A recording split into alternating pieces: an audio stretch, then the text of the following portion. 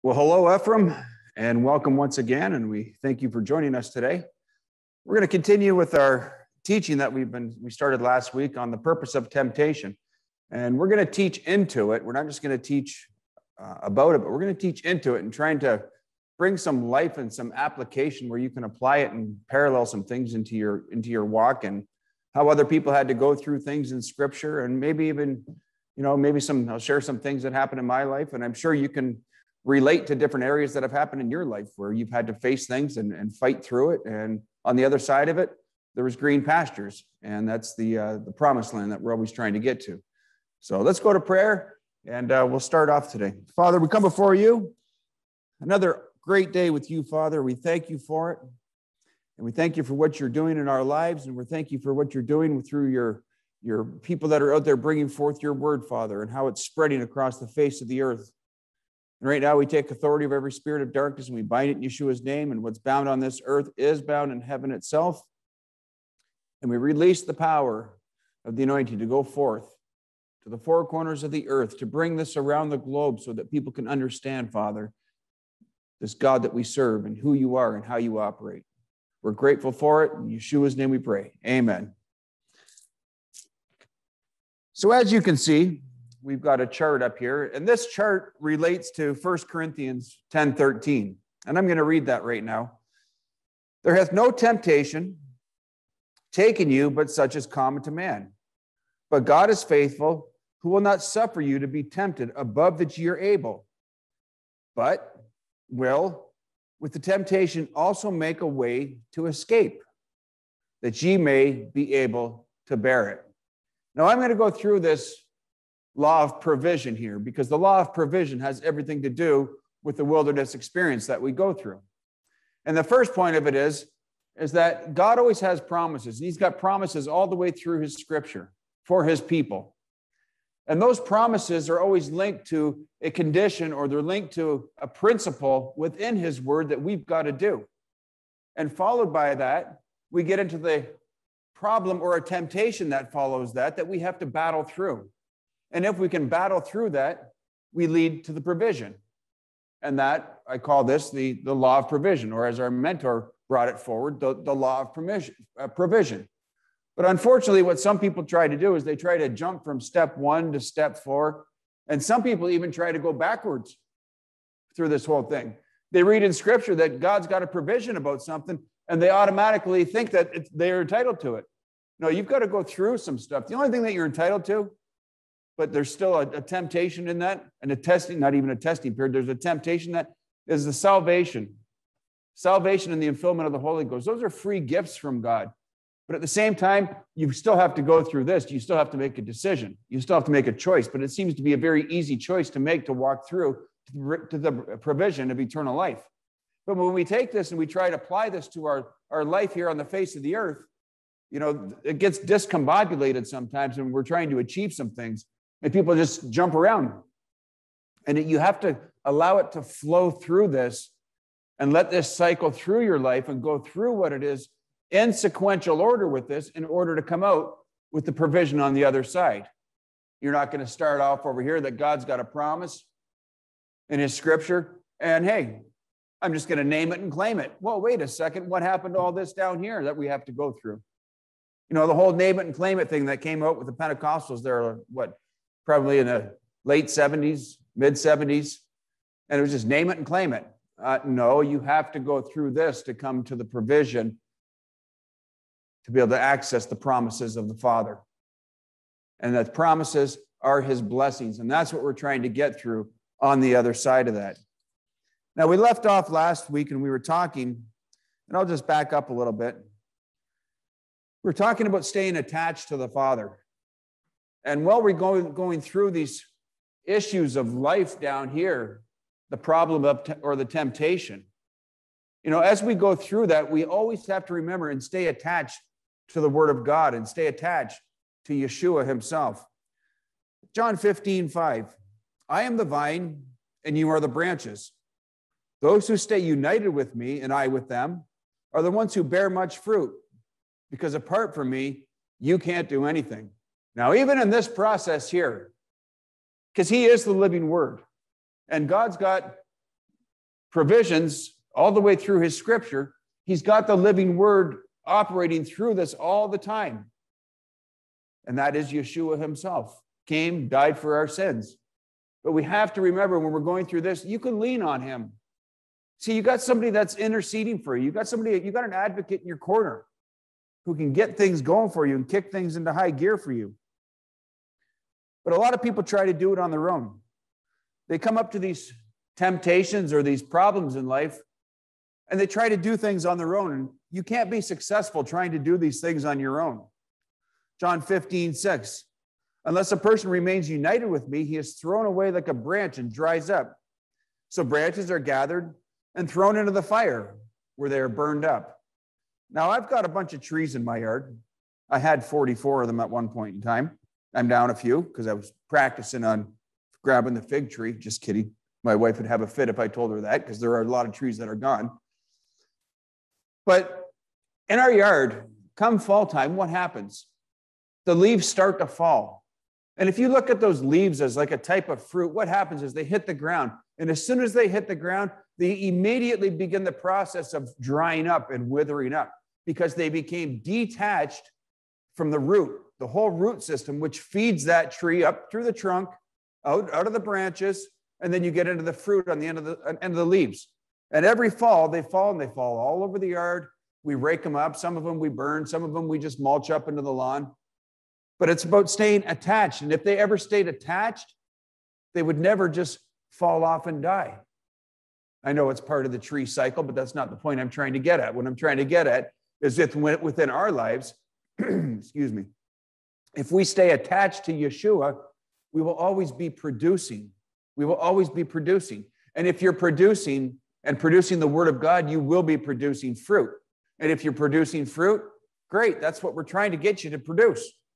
That's what the main precept of our walk is, about producing the things of the Father. 15:7 of John. If you remain united with me and my words with you, then ask whatever you want and it will happen for you. But this is all contingent on if you abide in him. And this will happen if you abide in him. But the problem is you have to meet the conditions.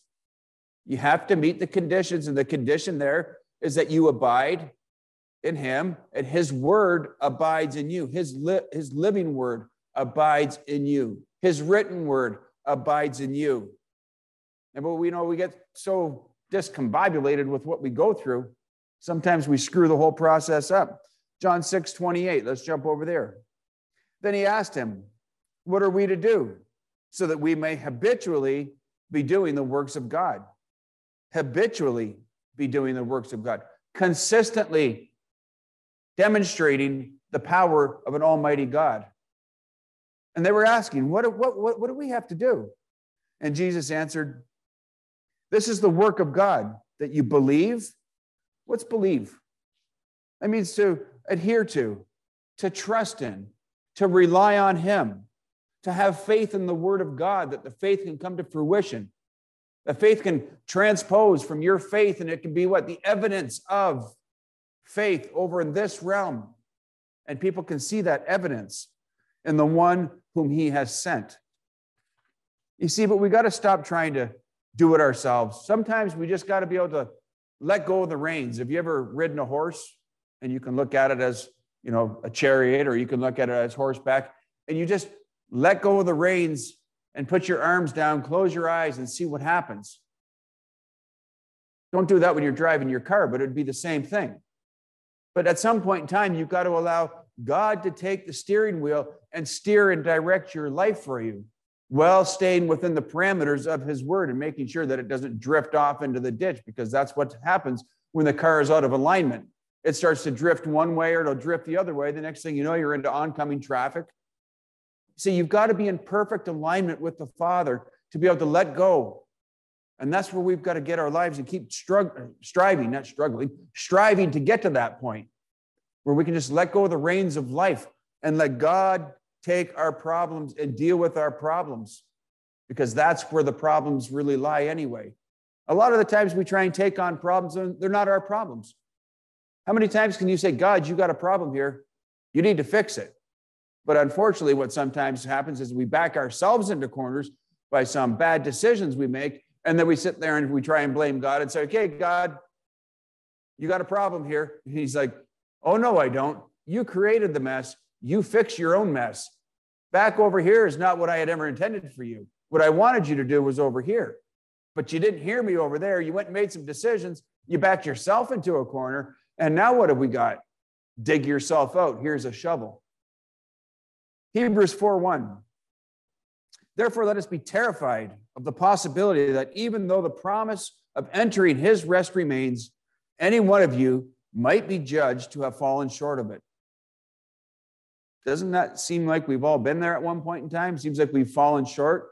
Some people, they think they've fallen short and they feel like they can never get back on path, or they can never get back on track, or they're not good enough.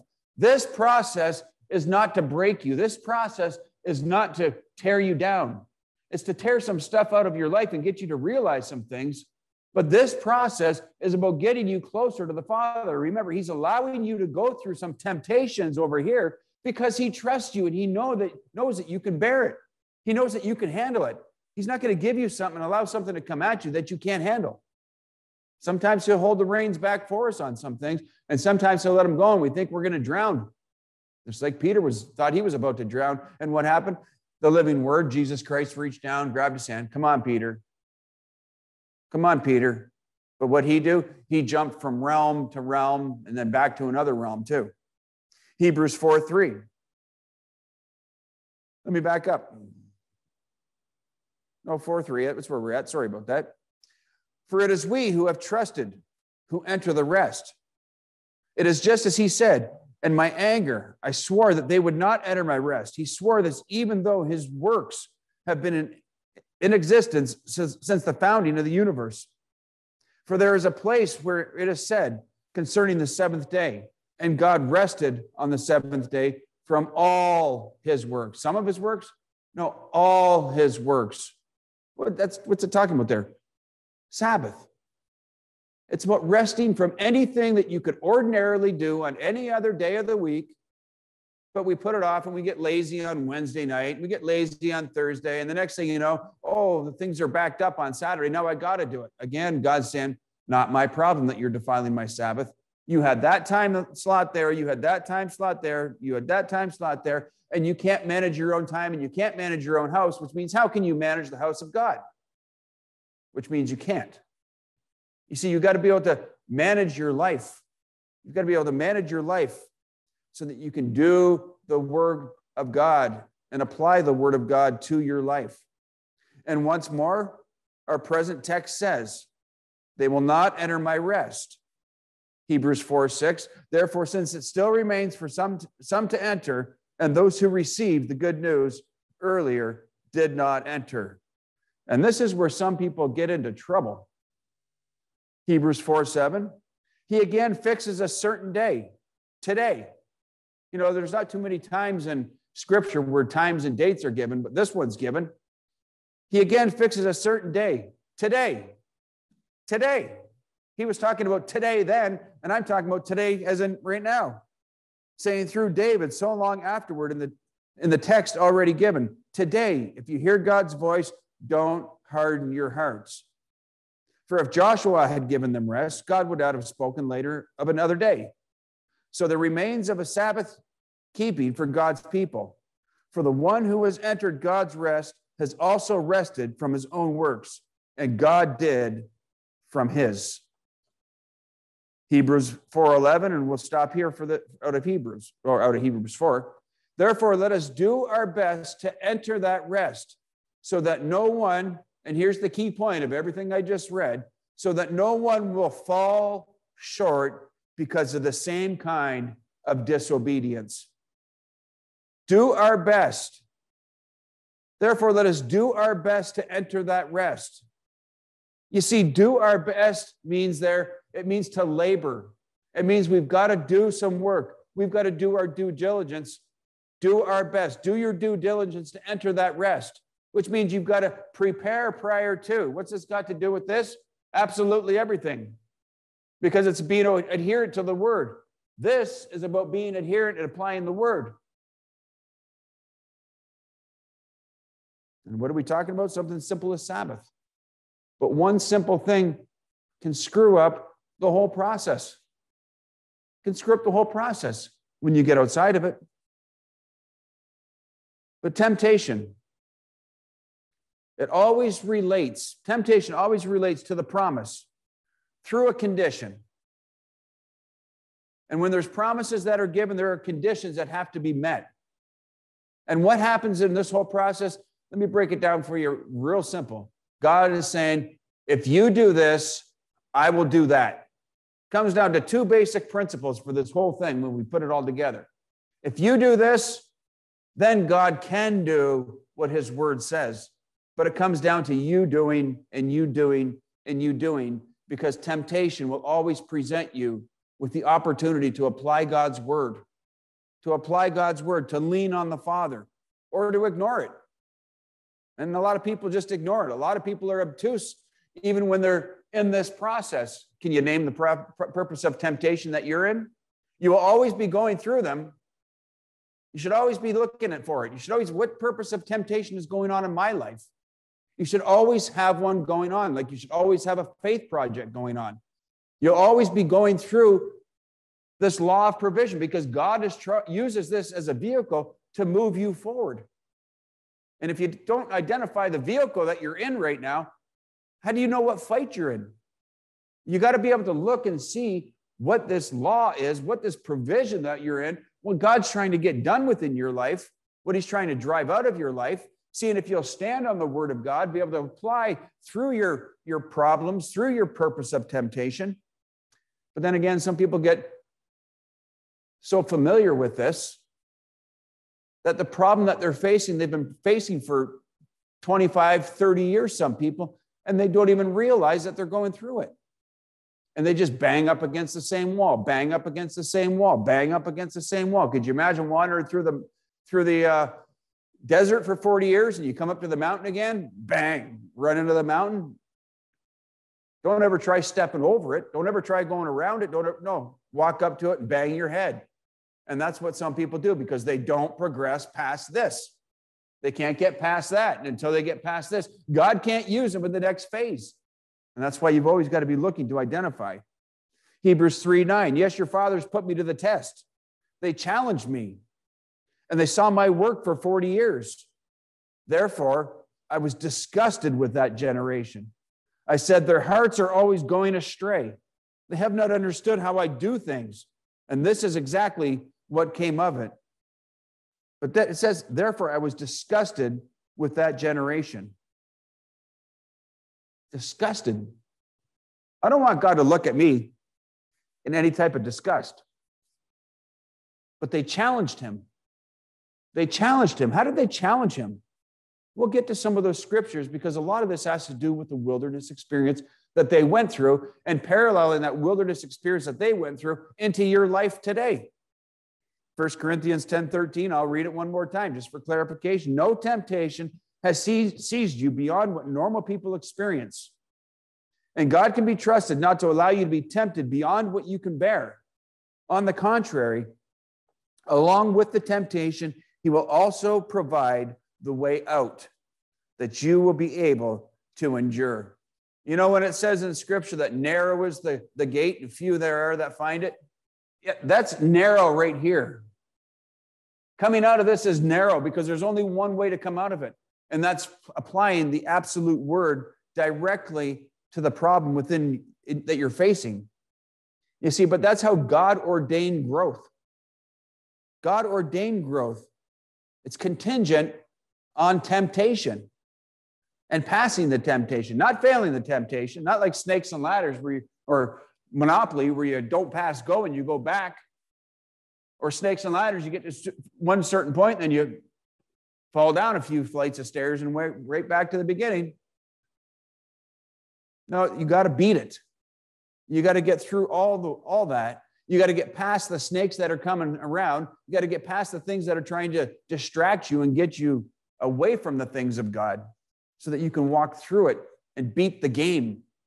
Beat the game that darkness plays that so easily besets us, and we partake in it. But that's a choice.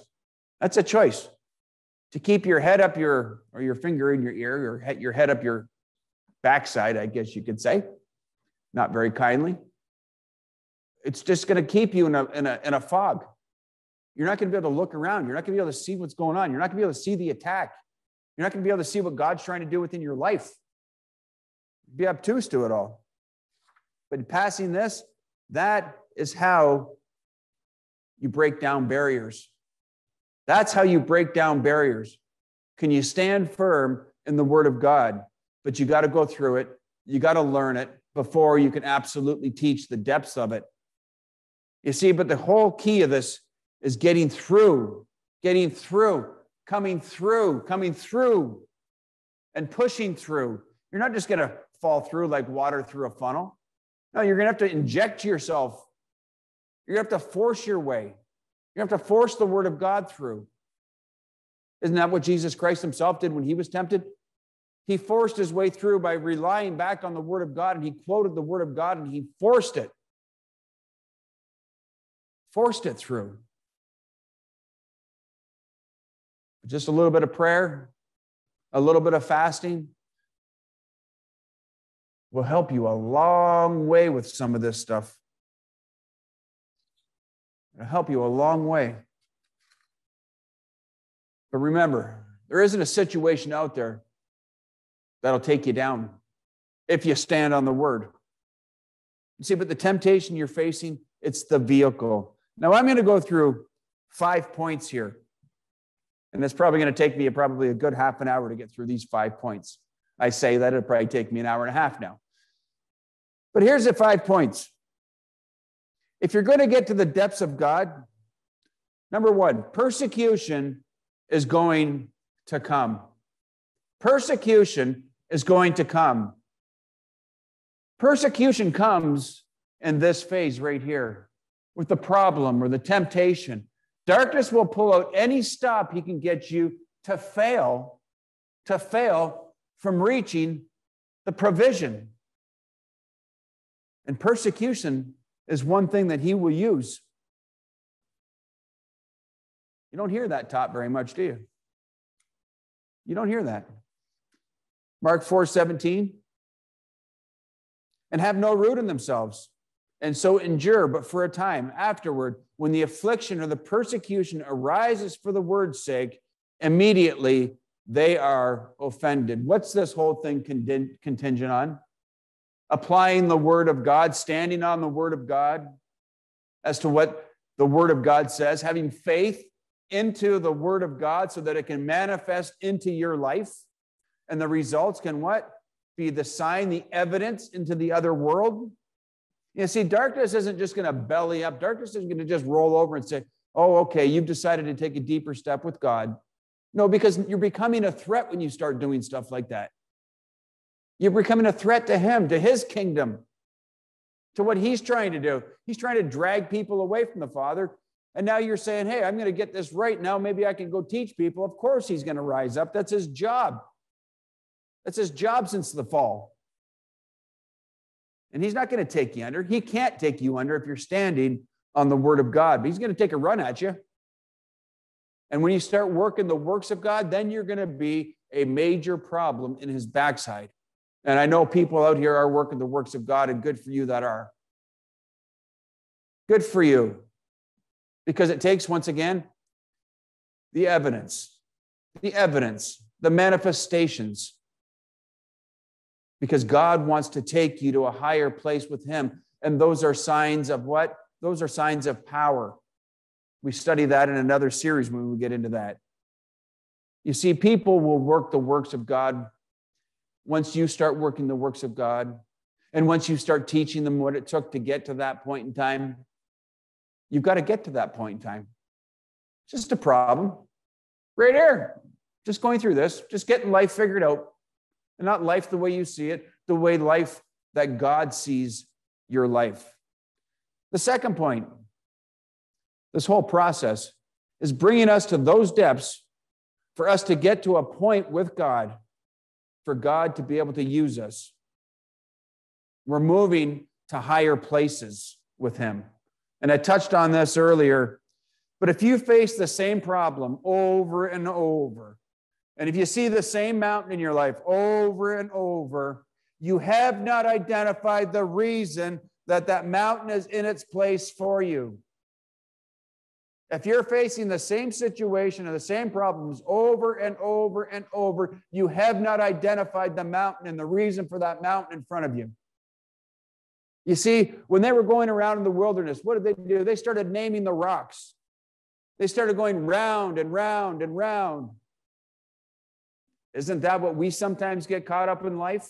You go around and you go around and you go around to the point in time, oh, different rock, but it's still a rock. It's still in the way. It's still there.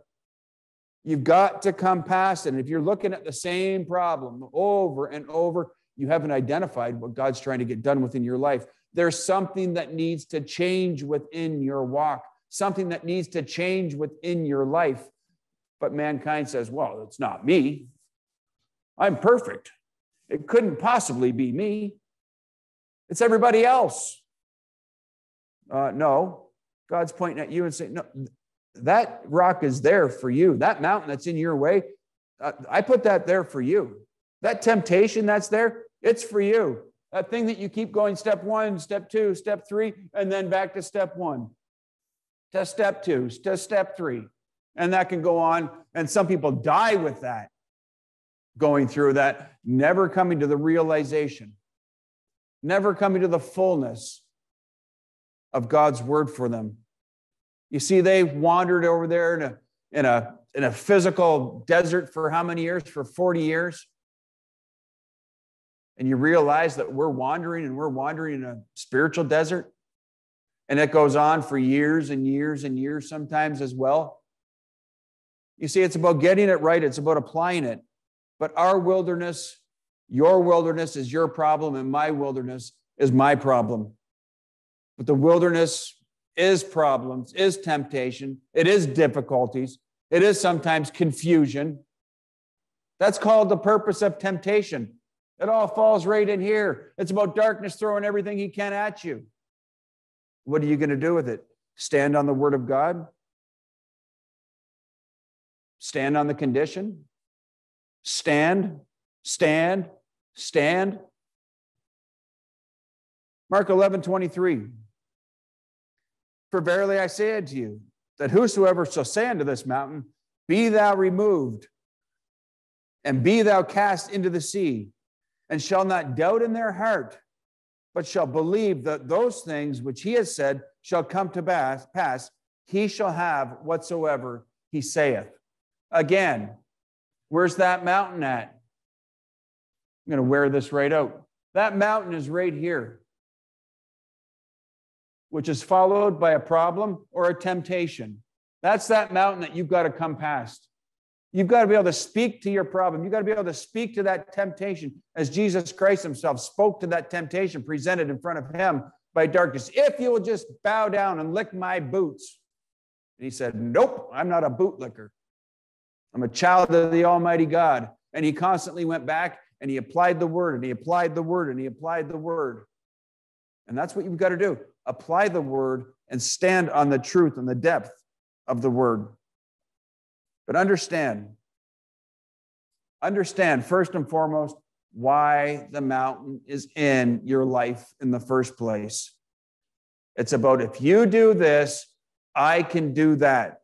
It's the principle into the greater depths of God's kingdom. It's about going from one threshold to the next threshold. You see, but what happened was our brothers back in Israel, back in the desert time, what they do, they question the validity of God's word. They question the condition. They question the promise. They question the whole process. They question the promise. They question the condition. Well, they were in the wilderness. Do we do that when we're in our spiritual wilderness? Do we question the promise that God has, that God said? Do we question? Or can we stand and can we believe? Confront it. Confront it. This process here is going to come to blows at some point in time with darkness. You're going to have to confront it. And that's why I've been on people about standing up. Because darkness will make a run at you right at this point in time. What are you going to do? Are you going to belly up? Show them your soft side so that you can be lashed? Or are you going to buck up, step up to the plate? Apply the word of God. Fight, put things in place, put darkness in its place. If it's within, it's a person, whether it's a place, whether it's a thing. However, darkness is going to try and manipulate you to get away from the provision. He'll use every antic possible to keep you down. Beat it. Beat it. But you're going to run into it. But beat the mountain. Don't bang your head on the mountain. Don't bang your head on the mountain. Some people will go through life for, I said it already, 40 years and do the same thing over and over and over. You know what that is? It's basically the definition of insanity. But they weren't going into the promised land back then at that point in time until they fulfilled what God had what? Commanded them. God had commanded them. Now we're in the first part of the process here. Here's God says, I got this, but you know what? You got commandments to follow. You got commandments to follow. There's rules to the game. There's rules to every game with God. You see, but they weren't going until they would what? Absolutely fulfilled. And what happened? A whole generation had to die off because of what? Oh, the heart gets in the way in this process too now. Good thing we just taught about the heart before we went through this so that we can have a deeper understanding into what we're talking about here. You see, but sometimes people sit back and sometimes people wait for the promise. They wait for the promise. They wait for the promise.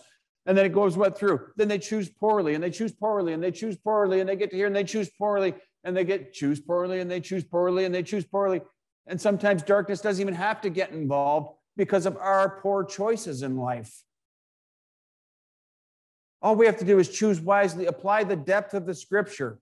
The depth of the scripture, not just what you superficially read sometimes, the depth of the scripture, and then see what happens and see what kind of result you can come up with, because God is result-based. This, the provision, is a result. This is an evidence on the face of this earth for glory to go to him so that people can see the evidence. It's like this evidence of speaking in tongues. You're filled with the Holy Ghost, but the evidence on the face of this earth so that people can understand from realm to realm to realm. Proverbs 20, verse 21. An inheritance may be gotten hastily at the beginning, but the end thereof shall not be blessed. Too much, too soon in anything, good or bad, it'll take you under. And that's why God's got this process. Because sometimes he has to speed us up. Sometimes he has to try to slow us down. Because sometimes if we get too much too quick, we can ruin it. But then again, if we don't move our feet, we stand still like a pillar of salt, eventually we crumble and we're absolutely useless anyway. You've got to keep going in God's cadence and his timing. But what happens is sometimes we get ahead of God. What happens when we get ahead of God? Well, we'll talk about that in a few minutes. Too much, too soon. You see, we live in an instant society. We want instant everything. We want everything fast. We want it that quick. We don't want to plan anything out to a depth anymore. It's like we want something, we want to run to Walmart and we just get it. What about ever happened with saving up? What happened to those things? No, now instead of saving up, we have a thing called debt. We have a thing called debt. And what happens? We get into debt. Then you start owing the man again. And then people accumulate more debt. Why? Because they go through stuff right here. They get stuck. And then they wallow in it right here. You see, God's got provisions for blessings. Provisions for blessing, but we get into this instant, I want. You know, there used to be a thing out there, and I know it's still around, but it's so god-awful, they probably don't even sell it much anymore. They got this thing called instant coffee. You take a little scoop of coffee, you put it in some hot water, and you've got an instant cup of coffee. Well, whatever happened, and this is the way I enjoy my coffee. I get up in the morning, I pour the water into the coffee pot, I hit the grinder on the beans. It grinds it all up. I take the beans, I put the beans in the coffee pot, and I get a real, true cup of coffee right in front of my face. I saw it go from the bean into the powder, into the coffee maker, and I just look at that, and I just like, this one's mine, the whole pot. But we don't go through that anymore in life. We want instant. And instant anything is not a reality. It's not real coffee. It's not a reality of the way that God does things. It's always been what? Line upon line, precept upon precept, here a little, there a little. And that's why sometimes we get into problems when we get into mega churches. They go from what? Being small, and then the next thing you know, they just blow up, and it's like they can't handle it. They can't handle it.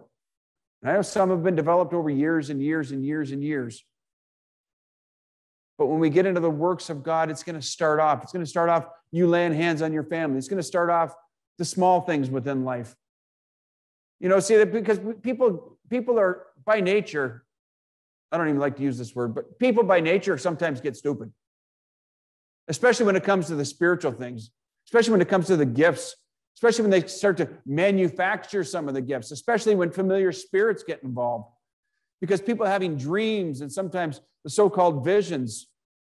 You know why one of the easiest ways to judge, bad word, to evaluate, even worse word, on their behalf, they're usually flakes. And one of the easiest ways to see that is because there's no power that goes along with it. They can't transmit the power from one side into the other side. So how do you think God's going to allow them to transmit the power and use them for visions and dreams and all the other stuff while they're still powerless?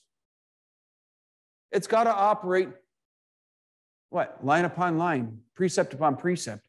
Everything in your life moves up. You get closer and closer to God in everything. It's not just out of balance over here and over here, and I'm just going to have a dream and a vision. And I just had a dream, and then I'm going to just go out and, I should tell the entire nation about this dream, but they can't produce anything. Or God's using me here, but there's no evidence of anything else. No evidence. It comes down to evidence, and this isn't about being a doubting Thomas. This is about the way that the kingdom of God works. You see, but by the time people get through it, who have done it right, who have taken time to build and to build and build, line upon line, precept upon precept, it's really not that big of a deal at the end of it because there's been a price that's had to been paid for it. There's been a price. Sometimes it's a lifelong price. This is a race that we live until the end, but we're always going to be striving from glory to glory to glory. And the way that I see it, when you leave the face of this earth, you're entering the last glory. But it's about getting there. You see, you can do anything on the face of this earth. You can do it as long as you line up with the word of God. You see, but back in the days when they were wandering, they could have very easily have forgotten God. And Moses warned them. He gave them a few warnings, and I'll rattle a few of them off here. Because he was talking about receiving riches, rather, getting fat, getting full. And then they would stop serving him. They could easily have forgotten God. It's easy to forget God when things are going good for you. It's very easy to get distracted by it. When you're having a good time in life, it's easy to forget about God. You know what? Darkness has you nicely distracted. He's just going to kind of lead you over. My marriage was rough before, but now my marriage is going really good. And next thing you know, you're not even going to church anymore, and you're away from the things of the Father, and it's just slowly disintegrating. But my marriage is really good now, but it wasn't before. Slowly and slowly disintegrating your relationship with the Father. You've got to grow in one. You've got to grow in unison. The second point out of this one, out of Israel, and what Moses was warning, they could attribute their good life to the source other than God. You see, we could do that too. It could be our job. For some people, it could be schooling. For some people, it could be your success in life. Whatever it be, you have to keep your eye on the true source of why you have those things.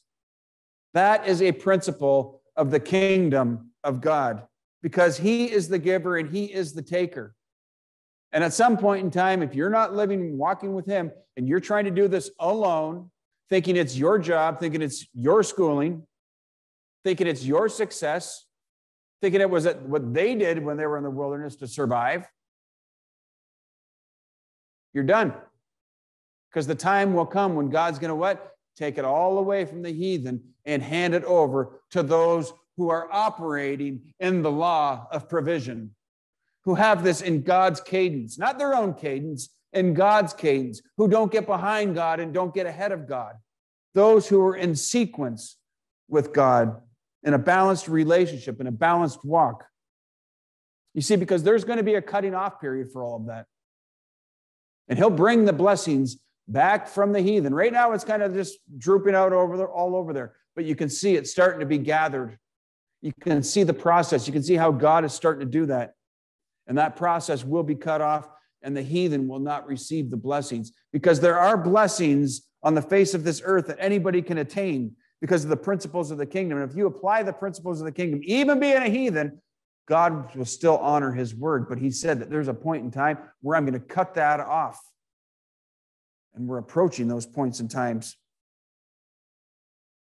Another one, the third one that they were warned of by Moses, that they could provoke God by trying his patience. Have you ever provoked God? Have you ever tried to back God into a corner and then tell him to dance? Sure, we could all put our hand up. Again, what were we talking about before about decision making? Sometimes we make bad decisions and then say, okay, God, you got a problem. And he's like, no, I don't. Here's your shovel. Dig yourself out of it. It's your own decisions. That's not what I wanted. I wanted you to go this way over here. But you decided. You chose. You see, God gets tired of people not adhering to his word and his ways. And that's provoking God. That's how you provoke him.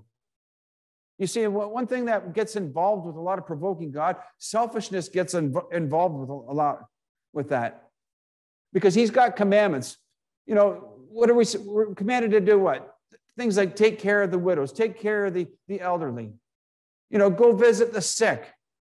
And some people, well, my favorite show's on and I can't go out here and I can't do that and I can't do this. That's selfishness. You're being selfish with your own time. When's the last time you picked up the phone and just said to somebody, hey, how you doing? That's not being selfish with your time. There's always somebody on the phone at our house. We're always talking to people, constantly ministering to people, talking to people about the things of God, helping them through their purpose of temptation, explaining different scenarios, giving advice, and sometimes receiving advice, sometimes getting counseled with, and sometimes counseling with others. There's always things going on, but you have to participate and you have to make time, and time can be the one thing that we get really selfish about.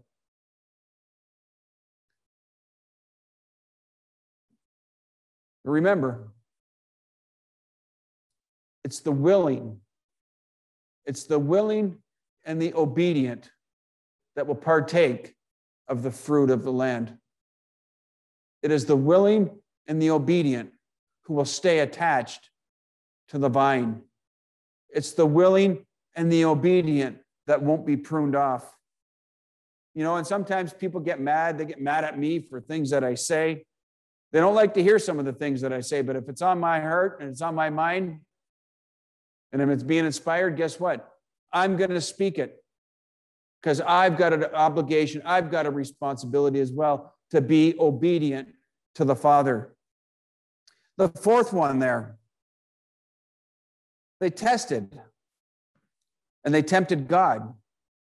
How did they do that? Because Israel was asking for more than what God was willing for them to have at that point in time. I'm talking about getting ahead of God now.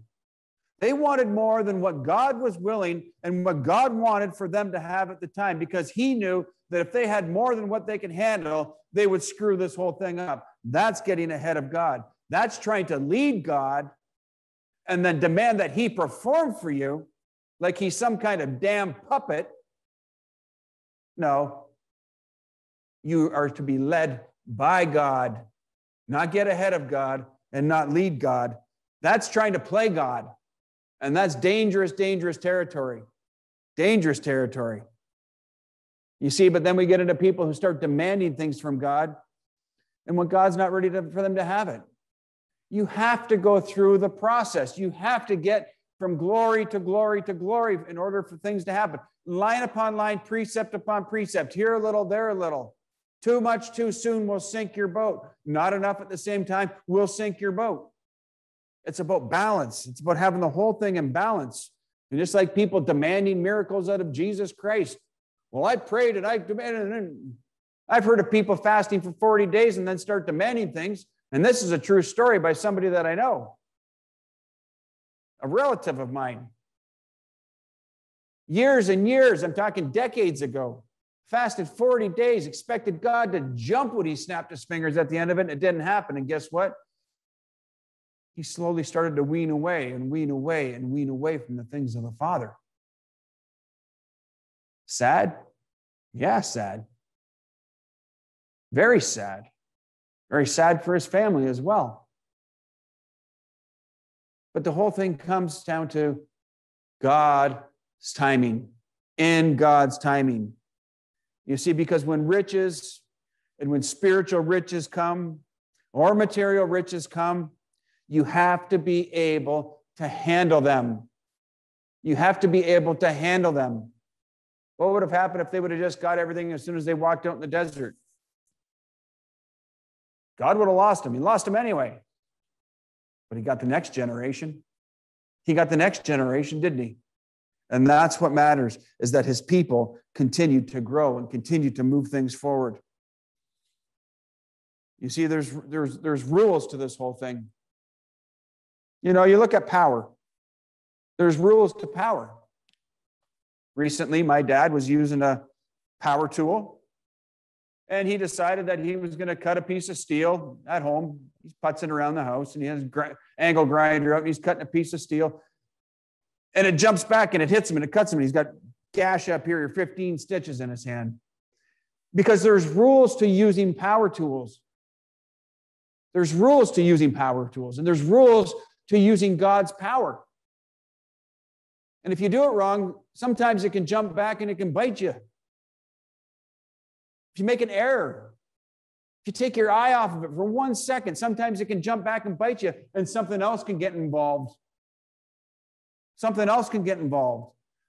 And now you got a real mess on your hands, but also misusing the power. And what happens? Sometimes you can lose a finger. Sometimes you get cut really deep. Sometimes God's got to use that sometimes as well to cut the calluses off your heart. Cut the calluses off your heart, which hold you back. You see, and that's why I say, if you keep going back and you got the same problem year after year after year, if you got the same problems now that you had a year and a half ago, 2 years ago, you're going around the wilderness. You're going around the wilderness. You're going around the wilderness. And you have to figure out how to come out of the wilderness. The next one, the fifth one, taking pride in suffering or poverty is just as absolutely disastrous as getting yourself wrapped up in the riches and the high places. You realize the consequences of that? The woe is me, I'm poor, I'm broken, I'm depressed, and I've got to give it all up for God, and I've got to do this, and I've got to just be the epitome in the armpit of the world. Is that what God really wanted for you? Oh, he wanted you to give up everything and follow him. He didn't want you to mope around. He didn't want you to think and live in poverty. He wants his people blessed. He promised it to his people. He made conditions and principles to get it. There's problems and temptations to defeat, and then you can get over to the provisions. See, this is God's timing on this. You may have a 2-year problem to go through this. You may have a 10-minute window to get through this. But you've got to live it. To whom much is given, much is required. You see, but you've got to worry about what this little thing under your mouth is saying too. You see, there are positive confessions out there, but you've got to understand where you are absolutely walking with God. Because some people are absolutely living in an absolute fantasy bubble sometimes. You see, do you say you're sick when you're not or say you're sick when you're not? Something's wrong. Something's wrong. You see, I understand what it talks about in Scripture about speaking those things. But it says about standing on the Word of God. Scripture doesn't say speak those things that are not as though they are. It doesn't say that in Romans 4:17. It's referring back to this. Standing on the Word of God. It even talks about Abraham in there. About going through this and coming to this problem or the temptation, defeating it and moving on. He believed what God had said, that he would be numbered like the sands of the sea. And it goes all the way through. And he had to stand and he had to believe. Did he get to see the absolute belief system of that? Well, part of it, but not to the extent that he could ever even imagine. You see, you've got to be a realist sometimes. You cannot deny the realities that are standing there in front of you. You can't deny those realities that are standing there right in front of you. When Jesus Christ was standing there being tempted, he could not deny the fact that darkness was standing there right beside him. It's about identifying what's going on in the situation and dealing with the situation through the purpose of temptation. You want to go back and read Romans 4:17 now? Philippians 4:12. Let's move on. I know both how to be abased and I know how to be abound, and everywhere and in all things I'm instructed both to be full and to be hungry, both to be abound and to suffer need. Abased. What's that? About being made low. Abound. About being prosperous. It's about the balance of the whole thing, because God wants to get us to a point where we believe in him, where we believe in the full capacity of his stomach. Whether we're hungry, whether we're full, whether we have riches, whether he's got us broke at the point in time, he wants us completely relying on him all of the time. You see, God never intended Israel to ever stay in the wilderness experience. He doesn't expect you to stay in your wilderness experience either. It's not a permanent place. It's not a permanent residency. It was a temporary place then, and it is a temporary place now. And it's a temporary place as we go through the wilderness experience, trying to get through and gain provisions. It's a constant wilderness experience. It's about defeating it. And every time your wheel goes around, every time it rotates around, you go what? Probably 10 feet further. You go 10 feet further. Next thing you know, you can drive right out of the wilderness and right back to the homeland. But you got to keep going. That's how you make gains. That's how you travel with the Father. That's how you go from glory to glory to glory. But we have to learn absolute and complete dependency upon God in good times and in bad times. Philippians 4:3. I can do all things through Christ, which strengtheneth me. Again, we talked about it earlier.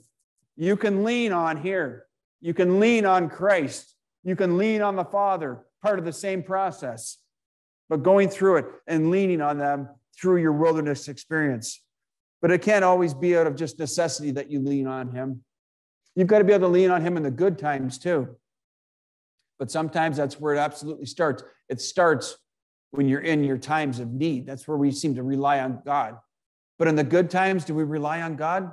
We better rely on him in the good, because otherwise you'll find yourself right back to step zero, because he is the giver and he is the taker of everything, You see, when you come out from your wilderness area, you get the promise. When you get out of the wilderness area, you get to the promise, because it cycles back. It cycles back, and now you've achieved. Now you've attained.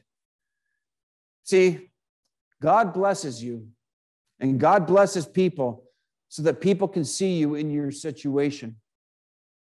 Because he wants people to say, what are they doing? And oftentimes we look at it as finances. Well, try and get that out of your head. What about peace? What about you having a peace within your life? What about a smile on your face and the joy? It's about the fruit and the fruit of the Spirit. And if you go back and you study that series, you apply that stuff, and people will see an absolute difference within your life. They'll see a difference in how you react to situations. But you've got to take that fruit of the Spirit and you've got to apply it right here to remain attached to the vine, to remain attached to the condition or the principle, to remain attached to the promise. And you keep that fruit going all the way through, the fruit of the Spirit, and that fruit of the Spirit can lead you right through into the provision that's written in Scripture for the situation that you're trying to achieve. I just want to leave it there for this week.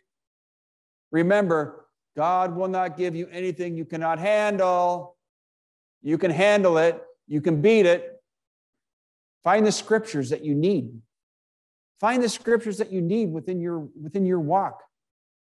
Whatever area it might be. Maybe it's family.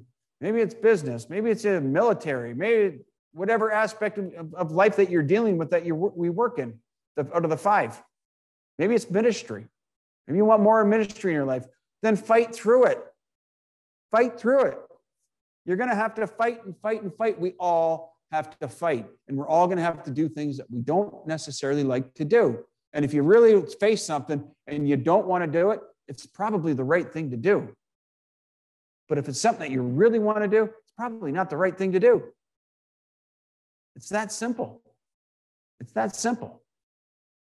But get your flesh, body, soul, spirit, get them all lined up. Get them in tune and get them cycling within the cadence that God is cycling. Get them moving forward, not behind, not ahead of the Father. Get them all in cadence and get your body, soul, and spirit within here in cadence and get it all in cadence with the Father. Let's close in prayer. Father, we come before you and we thank you, Father, for the depth of your word. We thank you for the teachings that we can bring forward to inform your people, Father, how you operate, how you want them to do it, how you want them to beat darkness over the head in every situation that they face, Father, by applying your word and living your word through it. And we're grateful, Father, for what you've brought us through so that we can move from glory to glory to glory, Father, while we walk the face of this earth, manifesting your power, Father, to show forth your praises on here, on the face of this earth, to show this mighty God who we are, through the gifts that you've given to mankind. In Yeshua's name we pray. Amen. Have an enjoyable week, everybody, and we'll see everybody next week. Same time, same place.